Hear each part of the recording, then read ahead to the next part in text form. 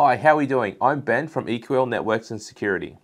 Today we'll be taking a look at what a network switch and what a router is and how they work. Look, if you're new to this channel and like what you see here, be sure to hit that subscribe button and follow us on our socials to stay up to date with our latest network tips, news and reviews designed to save you time. At EQL, we're always here to help and support your business.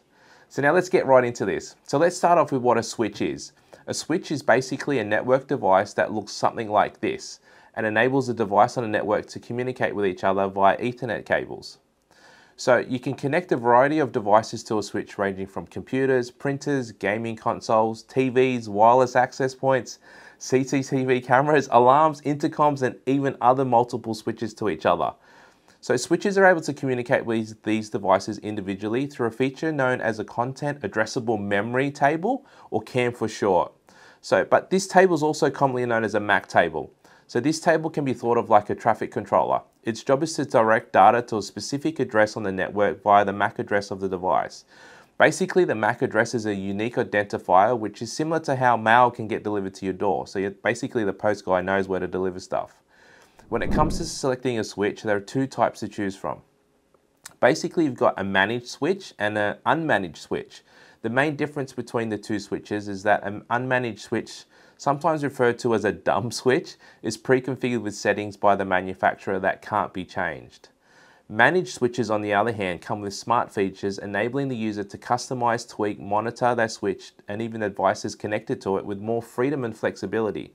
For example, you can remotely access your switch settings via a browser interface and turn ports on and off to power cycle devices such as your cameras, if they constantly keep going on and off and online, backwards and forwards. When choosing a switch, it's important first to plan ahead and decide how you would like to build your network system. Doing this will drastically save you time and installation costs. The last thing you want to do is purchase a switch with limited port or functionality that won't meet your needs. When or why should I use a switch? Basically, using a switch enables the ability to connect to more devices to your network.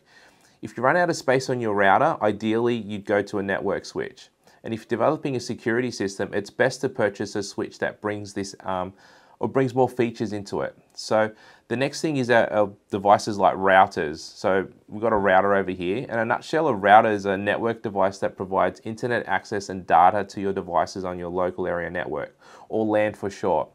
It's basically the gateway that allows internet to flow into your network from the modem. So a modem is what allows internet into your home or business.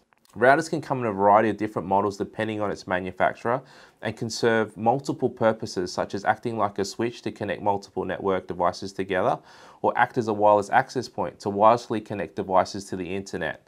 It can also act as an all-in-one type of modem, where you got your modem, your router, your wireless access points all bundled into one. The router is also responsible for issuing IP addresses to devices on your local network. These help identify each other's device, so then you basically connect and the router can send and receive information to those devices and allow them to communicate with one another. In summary, I know it's a bit of a mouthful, but in summary, a switch can be thought of as an extension if the router has run out of ports, and a router is what provides internet access for your devices on the network.